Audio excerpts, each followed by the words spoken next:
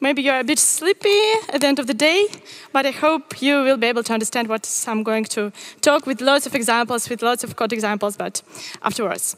So I am a developer of the Kotlin programming language. I work at JetBrains. You probably have heard about this company. It's the creator of Intellij Idea that Android Studio is now based on. And the slogan of my company is develop with pleasure. And today I want to share with you how pleasurable can be Android development with Kotlin. So JetBrains is mostly known as a creator of Intellij, as I have said already, but it also has created several different IDEs for different languages. That's why you shouldn't be really surprised when you've heard that it decided to create its own language, I suppose. After one of my previous talks, one guy asked me, is Kotlin specifically designed for Android? And I told, no, it's just a general purpose language. So I decided to add this slide. Kotlin is a language. You can think of it as a JVM language, general purpose JVM language. It is compiled to Java bytecode. Of course, it has another backend, JavaScript, but we now are not interested in it at all. So we will talk about JVM backend. And it is an open source project. So it was the basic information about Kotlin. And this one is an important information about Kotlin. Kotlin is modern and pragmatic. Why it's important? What is all the fuss about these modern languages? Modern, better Java languages. We have now Swift that is somehow better than C# for iOS developers. What's it all about? Why do we need at all these modern languages? We have Java, we have C# and so on. Why it matters? And from my point of view, it matters because of readability. It turns out that during the development process, the most time you do the work, what you spend most time on is reading the code, not writing it. Do you agree? Yeah, so when you have to fix something, you have to find the exact place where you should fix it. You should find the exact place where should you add your changes and do something. So we would like to make our projects, to make our code as readable as possible. And I would say all these modern languages have the same goal, to improve the readability of your code. Of course, if you like to write dirty code very fast, without too much thinking, these languages can give you more power to spoil everything. But we assume that you like beautiful code, you try to do your best, you think about the design of your system, and in this case, these languages can help you enormously to improve the quality of your code. So, from my point of view, this is what all these modern languages have in common. They are concise and expressive. Several features can help make your code more concise. We will talk about them later in the talk. I mean, local type inference, lambdas, functions as a first-class objects, extension functions, and so on. And at the same time, these languages give you more power. They help you express yourself and what you're going to write, or giving you more abstractions. You have more power to extract something in a library, to create a more domain-specific code, API, and so on. And that's important. Okay, but there is another side of this picture. On the one hand, it's modern, like all these modern other languages. But I would say that it's pragmatic language as well. What do I mean by this? Of course, at first, it's safe and fast. We are really performance-oriented, and we really want to make our code to run as fast as it possible. And later, I will show you some examples of it. And this safety and performance means actually that we need a statically typed language. I would say it's really important for Android because you have this performance constraint on small devices, and you can't just be happy with dynamically typed languages because you will lose the performance. So it's an issue, of course. Another thing, I would say JetBrains were really spoiled because like maybe 2 months ago, I was listening to the talk about Swift, and they showed some examples. And if I'm not mistaken, there was a lack of some simple refactoring, like rename maybe. I don't know, maybe they fixed it already because it was several months ago, but I was so surprised. I was just, how it can be without this simple thing that can help me. So in JetBrains, we have Intellij plugin from scratch. And actually, the rename refactoring appeared at the very beginning when there was a lot of Kotlin at all. Another important point with Kotlin that really differs is from some other JVM languages. I'm not sure the JVM languages are really an issue for Android because they don't suit for different reasons. But anyway, if you're talking for Java generally, it's an important difference. Kotlin can be easily mixed with Java.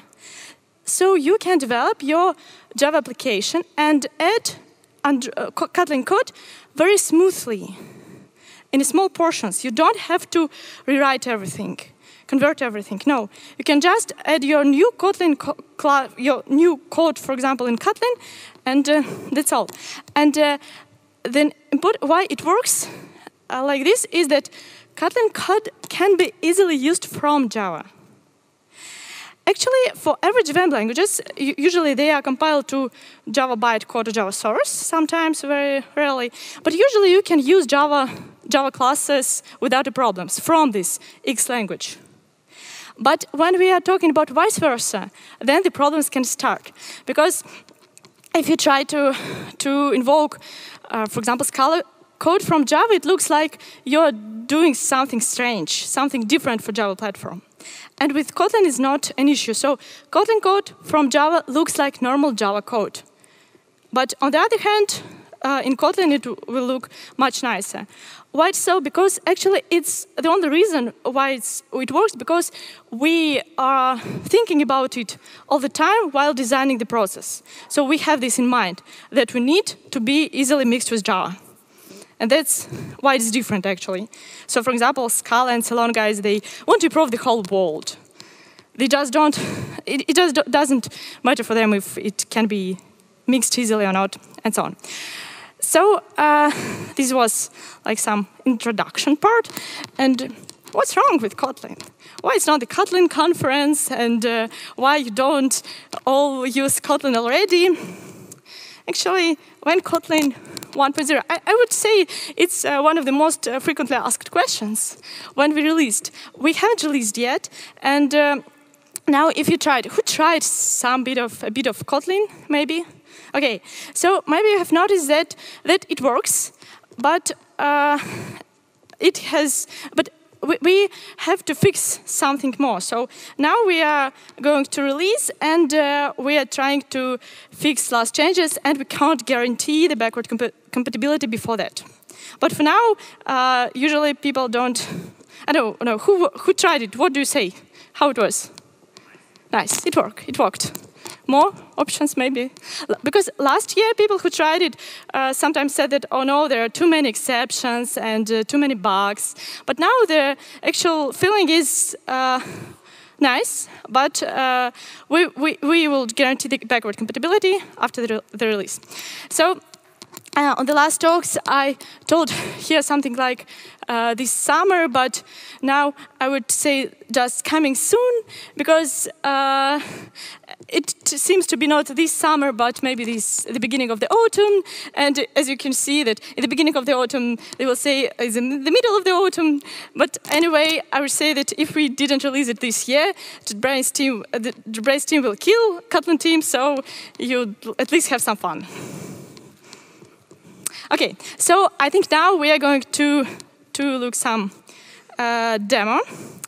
And at first I want to show you how easy it is to start developing in Kotlin, in Android Studio, of course. So I created a simple default application for you, just not to spend time on it. So it's just the main activity automatically generated by Android Studio. And, I installed Kotlin plugin in Android Studio. So what I can start with, I can convert automatically. Oh, just a second. Yes, I think this would be better. I can convert Kotlin file, Java file to Kotlin file. And it will automatically convert my activity. And now you see Kotlin code instead of Java code. At first you see that it's quite similar. The same. There is fun keyword and some other differences, but generally it's something looks like the same. Actually, it's a very good way to start developing in Kotlin. If you just don't know how to do something, you write the code in Java, convert it, and you don't spend time on trying to figure out how to express for loop and so on. But it's not the only thing you should do. Then you should add your dependencies to Gradle, but again, you can do it automatically. You can just say configure Kotlin in project, this one, and this action will automatically add all the dependencies you need. So that's all. After that, you can try to use Kotlin in your project. I think it should be right. Simple, it showed me what it added, Kotlin Android, plugin, and the dependencies. Okay, then I want to go to more interesting stuff.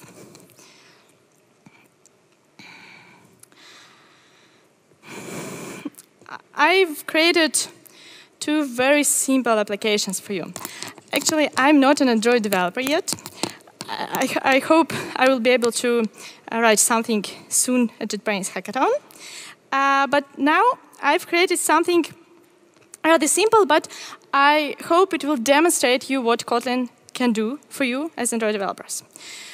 So my first application will be just two buttons that we can click and have some toast appeared. Everything is pretty simple. So let's do the job with a simple button. You see that we set on click listener and we use the first feature, lambdas. Who know everything about lambdas already and don't want me to repeat? Okay, most of you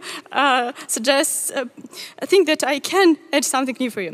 Actually, what's interesting here? I think we'll go to lambdas and see what it was. So lambda is a functional value. You can create this expression. So declare a function that can be stored in a variable and that you can use as an argument of other functions and so on. So here we declared a functional variable sum of type function from int to int, returning a int value, and we can use it as the usual function in Kotlin.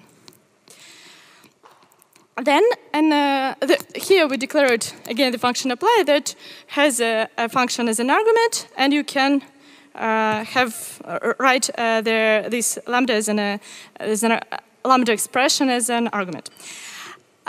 Now there is an important point, so please remember because we'll use it later. You can omit the round brackets if lambda is the last argument. So we have a special intention for it. So it is the same as before. It's just a syntactic sugar. Okay? And we'll use this nice sugar later in the talk, so please take it in mind. What else we can do with lambdas? The functional style developing is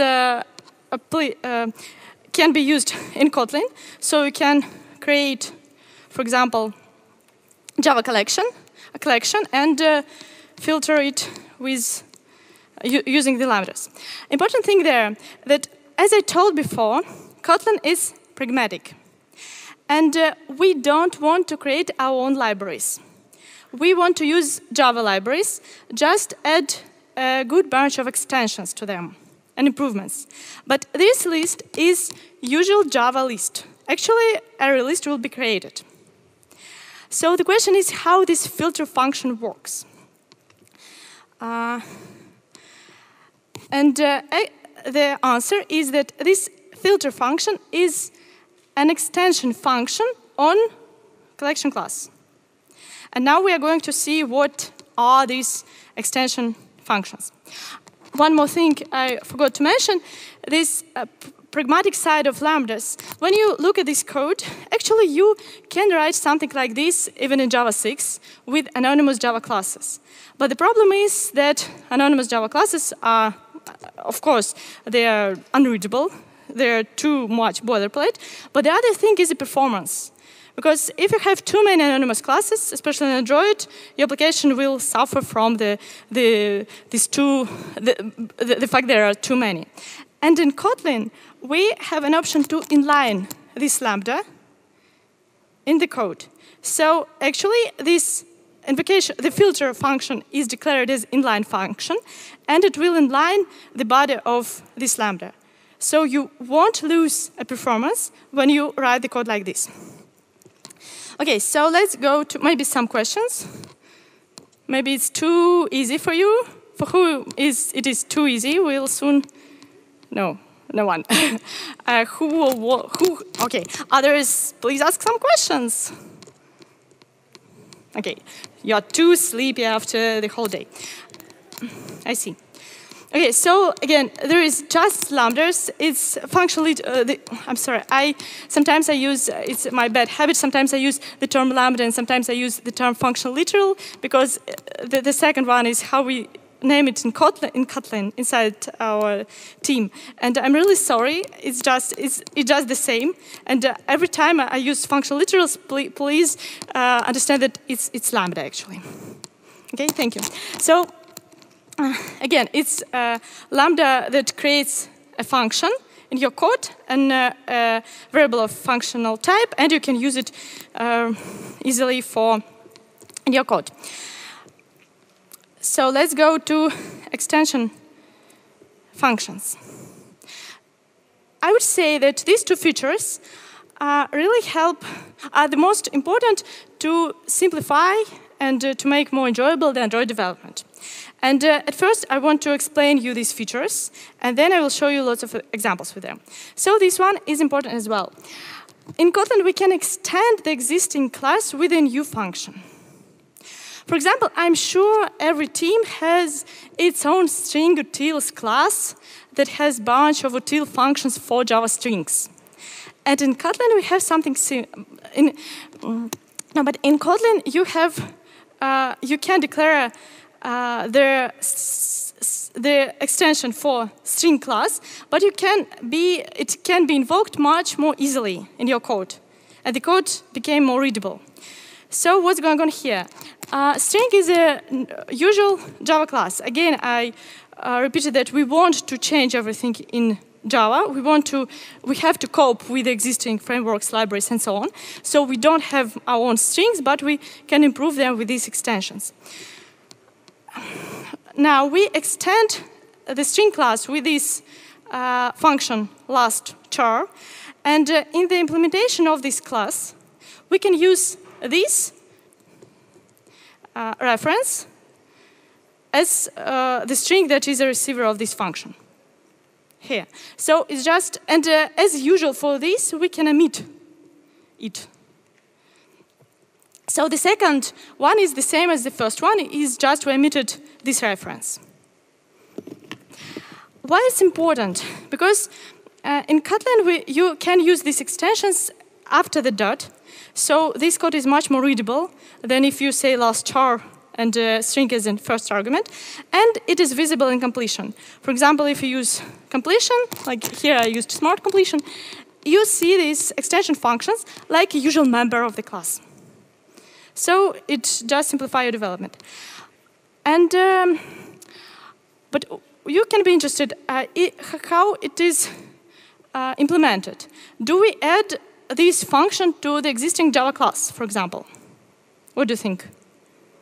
Now, we can't do it at all, so we can't change the existing Java class, obviously. So what we do actually, we compile it to usual static method, static Java method, in a special class. And if you want to use this extension function from Java, there is no problem. Now, for me, I named my package util, so this function is located in this util package, and from Java, I can use it easily, like usual Java code. So it looks like you wrote it in Java and just use it from Java, no problems. And this string becomes the first argument of this function, the receiver. Okay, so how these extensions can help us to improve our Android experience. You see, we have this toast make text function, and what it does is, I think, very simple. It just generates a new toast for you, and in Kotlin we can declare the toast function just like this. So we have toast and long toast for another constant, but it looks much simpler.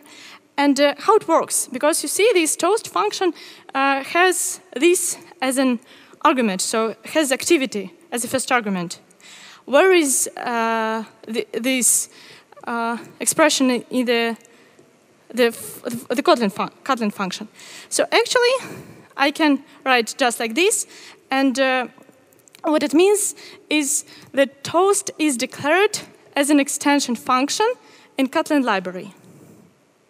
And you can do lots of stuff like this. You can add your extensions, improving the readability of the code you produce, on activities, on contexts, and so on. So I'll show you a bit more examples just in a second. And it just works. Okay, so now I will try to explain another interesting feature in Kotlin, and then we'll look at some really nice stuff. Who have heard about how different modern languages cope with null pointer exception problems, nullability? So there are some different approaches, nullable types, option types, and so on. And what's the problem? In Java, usually in the type, you can store null reference, but then you can't know whether it stores null pointer exception or not. You can't guarantee the absence of these null pointer exceptions. But in Kotlin, we have the special nullable types that help you to cope with nullable issues. So here, if you declared the variable of type button, Kotlin is statically typed language, so every variable in Kotlin has its type. It's just inferred from the context. So now when we declared this click me button, it's a variable. It has a type, it's not groovy. We have the types everywhere, but it was just inferred from the context, from what we written here, as is the analog of instance of. So for now, if we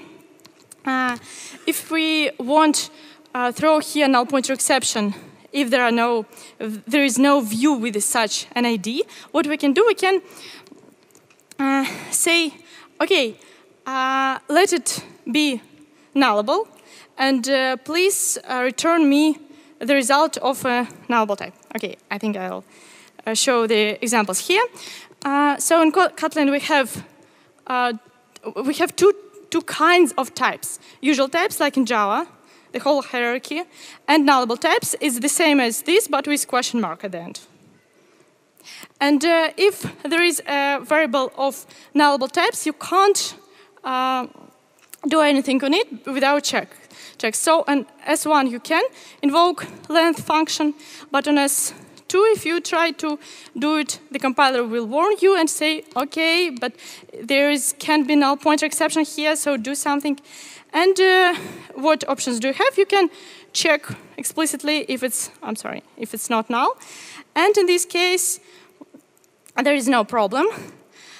Of course, you can do the same thing in Java, but it's too much boilerplate, and we want to simplify it. So on Kotlin, you have more options to cope with these nullable types. So the general idea is that you have these nullable types, and you have to check always explicitly that when you dereference something, that it's not null, but you have several different options how to check it. Okay, I think I'll show you all now. So you can use this safe dereference with question mark. If I'm not mistaken, it was stolen from Groovy or something. Actually, to some extent in Kotlin, we didn't invent new features. We just have there from different other languages. So maybe there is only one new, but I'll show it later in the next example. This way, you have the default value for this nullable expression of nullable type. And if you really want to throw null pointer exception, you can say two exclamation marks. In Swift, they have the same nullable types, and they have one exclamation mark. In Kotlin, we have two, just to, please don't try not to use it. But anyway, it's a bit more explicit that, okay, in this place, the null pointer exception can be thrown. You see it immediately. And you can check if it's null, the command pattern check for if it's equal to null, and then return or fail. Fail, there is a function that throws the exception. And after that, you can check, you can use this variable as of not nullable type. You see that in Kotlin, you don't have to create explicit variable of a new type when you check it. So Kotlin understands this. You checked, then, okay, you can dereference it without problems. Questions? We want to sleep? We want to go? Okay. Let's return to our main activity then. So you know that now, if we don't declare this activity, the view with this click me button, we just can declare a variable of these nullable types. And in this case, if this click me button will be null, do nothing. Don't throw an exception, maybe log something or whatever. But don't throw an exception to the user.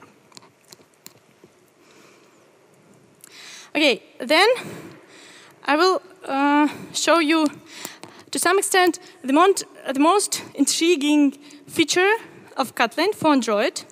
And actually, it's not a feature of Kotlin. It's an extension plugin that you can install and improve your experience here. I want to simplify this text even more. So let's return it to the not nullable case. It's already very simple. What should I do here? But I can write like this.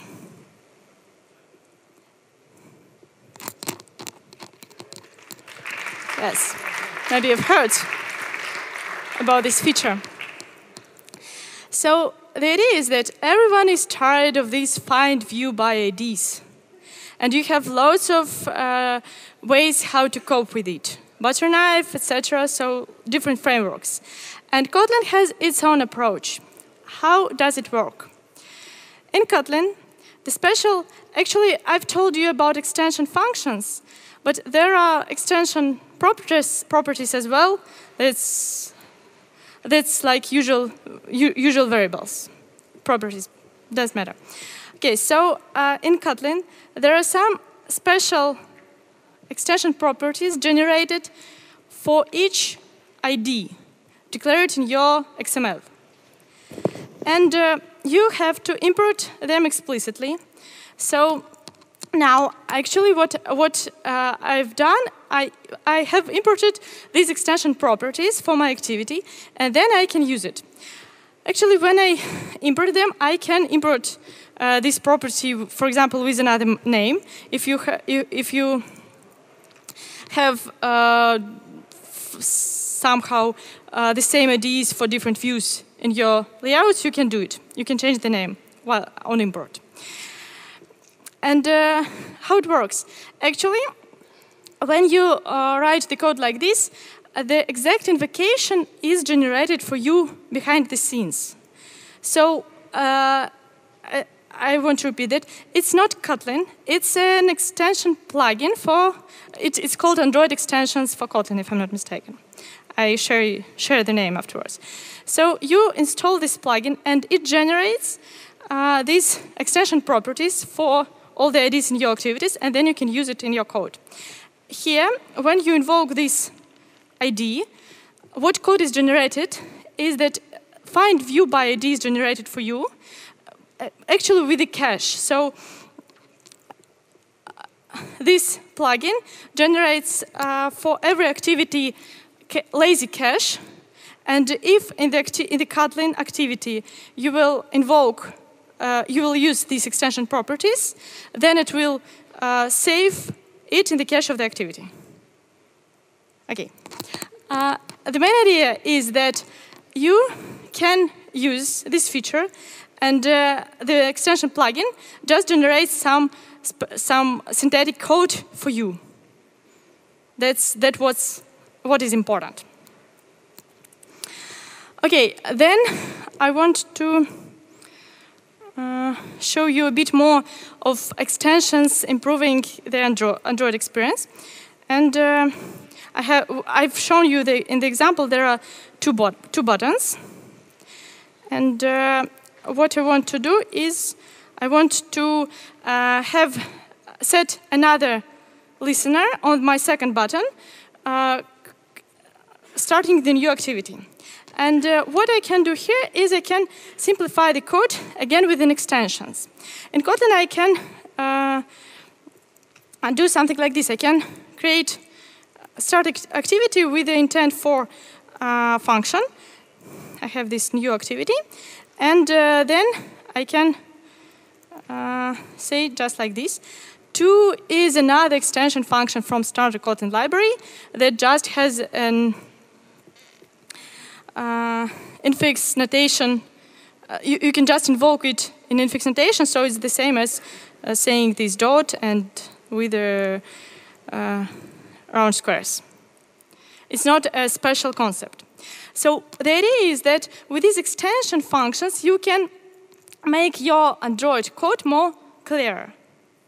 The same, it's not a big deal. It's not something something difficult or whatever, but it just simplifies what you're writing in your Android application. And if you note, I'm sorry that there is, we had the flag, and here we can set this flag again by an intention, or by an extension. Why it's important that there are extensions? Because we can use it like usual meta start activity. We don't have to have the util function that taking this as an argument. So that's how extensions help you to write a code. If you don't need this flag, you can simplify creating your new activity even more, just saying like this. So, and it's not something very difficult to understand. It's readable, and it's more readable than the whole example.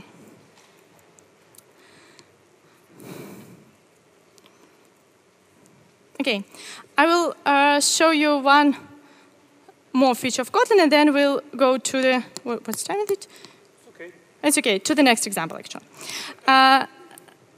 One more strange things. In Kotlin, we have default and named arguments. So we have default arguments for some parameters, like here. So you don't have to write long lists of overloads. You can just say, OK, default argument will be this one. And when you invoke, it will be, you can provide the argument, or you can use the default one. And when you invoke a function, you can use named argument, so you can just explicitly say it names. And actually, in some style convention, when you use Boolean flags, you always have to write its name in the commentary, because otherwise it's not understandable what you mean here. And in Kotlin, you can have it just like this. It's more convenient when you, for example, rename the name of the argument. It will change as well. Okay, so now we are going to see one more, I would say, the most difficult feature of Kotlin, the one who wasn't stolen from anybody, but I'm not sure we are going to go deep into details how it is implemented. At least we are going to see how it works. So I have another great application for you. At this time, I want to show you the time in 2 locations in the place where I live, as you all already know, and here. And at first, when I just start to create this application, I want to make it as simple as possible, and I want to, sorry.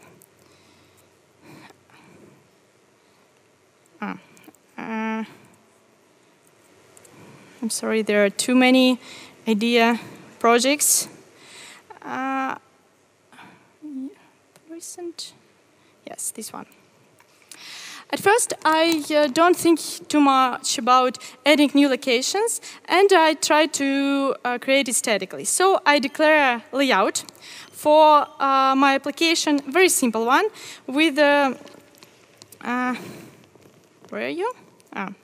There is some problems with one table and 2 table rows in it.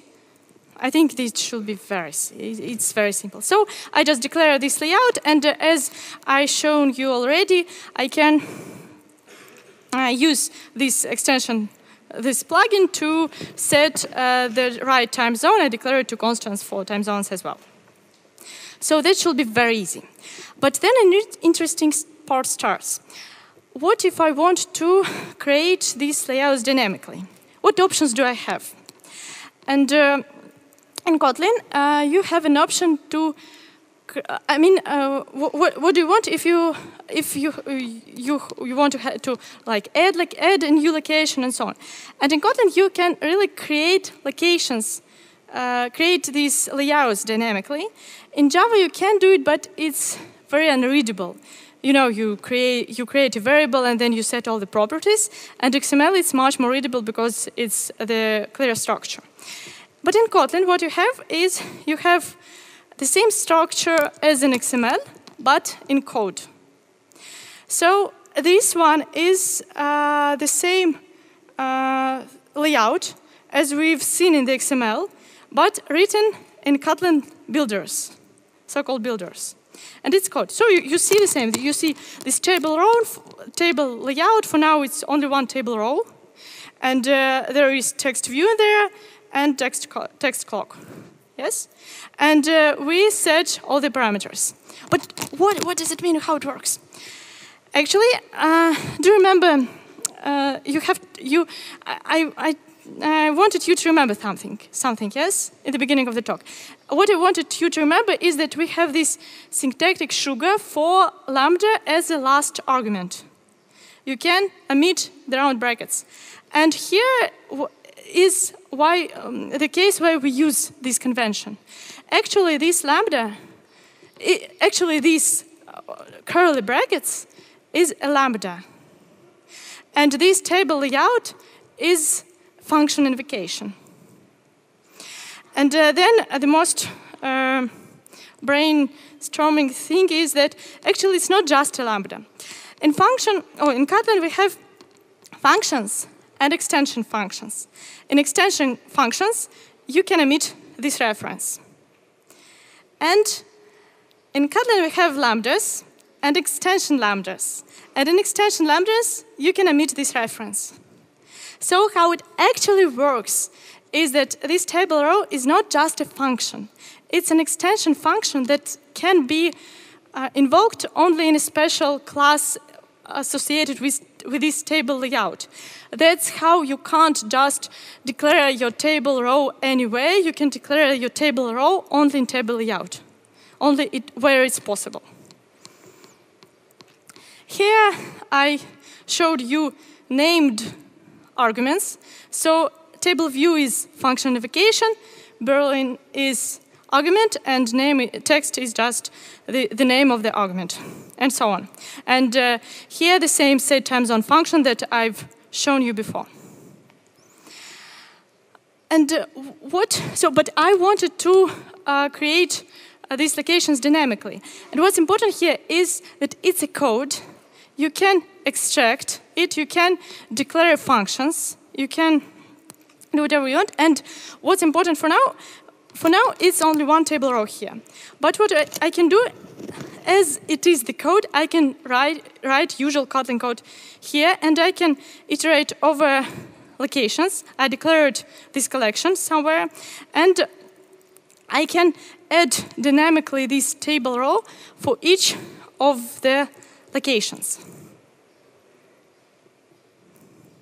And that's what useful in this in this way of creating these layouts dynamically. So you can write your usual Kotlin code there, and it just works for you. Okay, so then we'll see. We wanted to change actually here the Berlin to the location name, and I wanted to show a bit of magic again. Again, if you don't want how to express something, just use Java to Kotlin converter. There is just standard Java class, and if you want, you can convert it to Kotlin file, and it looks a bit more easy to read and short. And actually, it's the same. The same code is generated for you, like the constructor and two getters.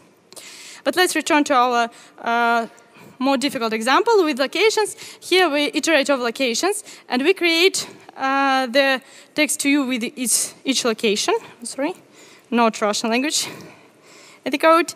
And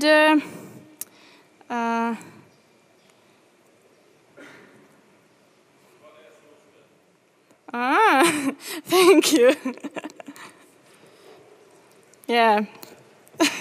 No, it doesn't work. I don't know why. We won't spend time on it. But, maybe something more was in Russian.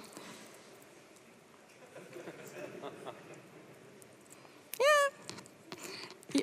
At least you've seen a bit of Russian letters through the presentation. So what I want to show next, so this is actually questionable. Is it so useful in usual Android development? Because of course, you have like difficult layouts, and sometimes it's more convenient to write them in XML with the help of designers and so on. But anyway, for simple cases, you can use the Kotlin approach. And when you have to create like simple layouts and so on. So. For example, I want to be really sure that you really want to add a new location. And you see this alert, and I can create this alert again with the same semantics. I'll show you in a second. Yes. So I've secretly added the last button that you've seen just there in the application. So there is a button add location, and on click, at first I say show this your sure alert, and it is declared somewhere in my code. Okay, just a second, to not to be distracted by something else. And I hope you see this correspondence between the alert and the way I declare this alert. And I use the same approach, yes? And this one is, so the same approach, the same logic, the same builders. Alert is a function, this one is a lambda, and positive button is an extension function that you can invoke on the class corresponding to these alert functions. Yes, we're almost there. So you see that in this case, the code for Android is a bit more readable than another way you will declare the same thing.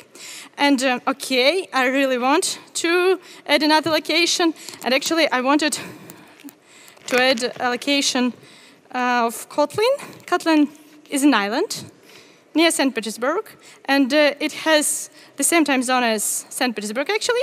So this alert of adding another location can be again declared with this these dynamically created layouts. So generally, you can use this approach for some simple cases. And I hope we'll add very soon the feature that you would be able to use your declared layouts in the same approach, something like just add my XML layout in this place in the code. So again, there's the same idea. I would say this in Groovy, they have the same builders, and maybe some of you have heard of them before. These builders to create different types of objects. But the thing is, in Kotlin, they are statically typed. So in Kotlin, these builders, the function has corresponding type, and in these lambdas, you can use not everything, but only what can be approached in the context. Okay, so I'm, I think, satisfied with the examples. So I will finish my talk, and there's just to repeat some questions, something. At first, the most important thing that it's extremely easy to start developing with Kotlin. You just add it in your project, and then if you're not sure, you can convert existing Java code into Kotlin and try to see whether it looks better or not. If you want to try to use some advanced features, you can download Anchor library and use it. I wanted to say this. There are the references for Kotlin, and for Kotlin extensions for Android is the plugin I've showed you with these IDEs things, and you have Anchor library with the DSL with the syntax to create the DSL, the dynamic layouts, and for the some other cool features. And we as well has the Anchor DSL preview, so the DSL that you created with these dynamic layouts, you can preview as well. If you want to try to learn Kotlin, we have a special Kotlin cons for you. It takes something about 6 hours to complete them. So there is a project with some tasks to accomplish. And then you can download and actually fix all tests. And after 6 hours of hard work, you will be able to say, yes, I know Kotlin. Last thing that I skipped here is that Jack Wharton, in his, I would say, rather positive article about Kotlin, noticed that for now, Kotlin, when you add Kotlin for your Android application, it's not very heavy, because actually we don't. Wait, so we have this Kotlin compiler, and we have Kotlin standard library. We don't have to recreate everything. We just add some features, some bunch methods. It's not very big stuff. So comparatively, it's not big, so you can use it easily. Again, the links, and thank you. Thank you.